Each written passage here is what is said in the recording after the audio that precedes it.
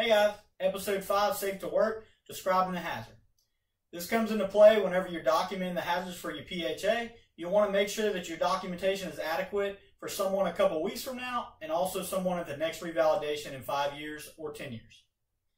Big thing you want to do is break it up into two parts. One, the narrative, two, the consequence. Number one, in the narrative, what are the effects from the deviation? So if you're turning a valve, is pressure or temperature going to go up in a certain vessel? Are you going to react to something? Are you looking at some instrumentation that you're going to see something on? Everything in the scenario from an operational standpoint leading to that point where you have a consequence to your facility, you want to document those. Be very specific with instrumentation numbers, equipment numbers, anything that you have there so everyone knows what you're talking about. Two is a consequence, and it's pretty simple. What's going to happen to your personnel? Are you going to have a loss of containment? And if you do have a loss of containment, is it going to be a fire, toxic, radiation hazard, explosion, shrapnel, whatever is going to impact your personnel? And are they going to get hurt by this, and to what degree?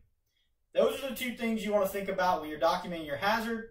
Short and sweet. If you document both of those, no one should have any trouble in the future figuring out what your team said. And therefore, we have a more consistent review as we go along throughout the years. If you enjoy the content, subscribe to us on YouTube. Check us out at LinkedIn, Facebook, Instagram, or on our website at bearps.com.